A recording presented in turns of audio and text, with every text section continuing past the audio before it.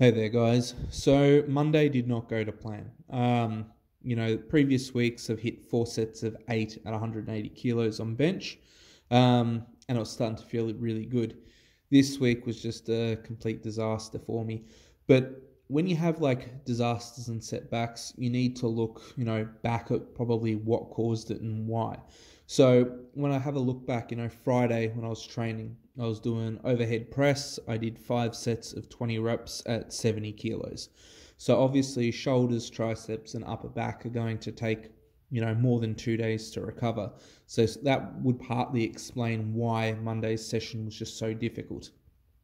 Another thing, Saturday I was splitting wood for the fire pit, and then I also played around with the axe and did a fair bit of forearm training.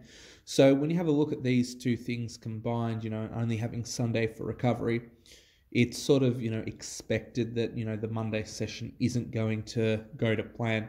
And when you can look back at your training, objectively like that and just see what you did, as opposed to solely relying on how you felt on, say, a Monday, you get a lot more out of your training. It also highlights then that whatever I did on the Friday and Saturday was obviously targeting, the right muscle groups, hence why, I hadn't recovered properly.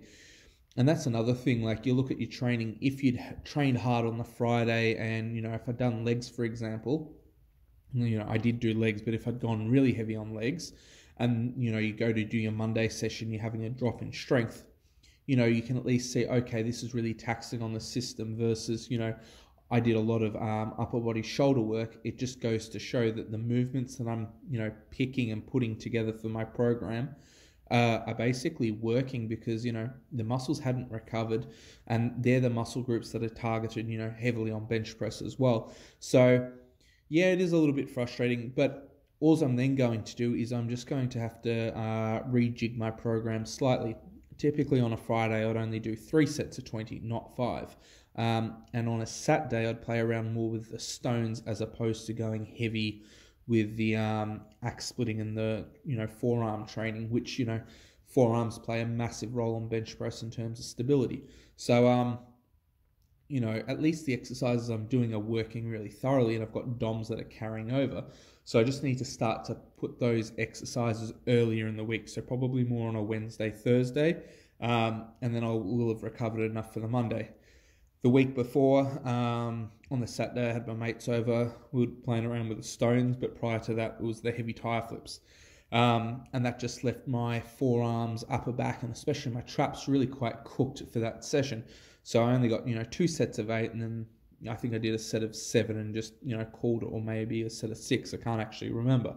But, looking back at your training and finding out why things go, astray really does help in the long term. And you also got to remember, like, at the end of the day, you're going to have some days where you go really well, and you're going to have a few sessions that are going to be quite poor. As I said, my Monday session wasn't what I wanted it to be, but when I have a look back at why, I'm not as frustrated. It's like, okay, I'll just, program better because I just didn't expect it to be as taxing. On the flip side, it being so taxing, it just means the exercises that I chose were really quite effective. So, I'm not annoyed in that regard. Now, today being Tuesday, I did my front squats and they were really quite easy. If I was truly getting weaker, everything else, if I was overtrained, everything would be a lot harder to do in general. But, my front squats moved really, really well. It was high rep stuff. And yeah, it really didn't tax me too hard. And I'd spent the first half of the day laboring with a mate as well, which isn't normal. So, general fitness and work capacity is up. I'm definitely not overtrained. I'm definitely not in a catabolic state. And it just comes back to, looking at training, finding out why things, happen, and how you can just, restructure your program. Just because you have a poor session, it isn't the end of the world. Don't get down about it. You're always going to have another training session ahead of you where you, get to improve. But it's all about, continuing, lifting and just staying positive. Try and get as much out of your training as you can. And, the sessions that don't go well, just don't dwell on them. If you're finding you're having a string of really bad sessions, just reassess completely. Or maybe get the advice of someone else and a coach, or get someone else to look over your training program, because a different set of eyes is also going to pick out things that went, wrong. For me, I'm so used to coaching people and, coaching myself. I can just look over my program and go, that didn't go well because of this. And the same thing, I had someone do heavy deadlifts, and then the next day they're wondering why they're struggling on bench press. It's just because your upper body, is so taxed, and your forearms were cooked as well, and even your nervous system to a vast extent. So it's not surprising that the next day your lifts are going to be, not that great. So when you're programming and planning things around, you just know the day after, heavy squats or heavy deadlifts, it doesn't matter what you do for the next, 2 or so days, your lifts just aren't going to feel as strong because you're taxed. And that was just the case for me at the moment. So not dwelling on the negative, but I just wanted to show you guys or explain to you, it happens to everyone regardless of what stage you're lifting at. And people do occasionally make, mistakes from time to time. My mistake was that I probably should have thought more into how taxing the exercises I did were.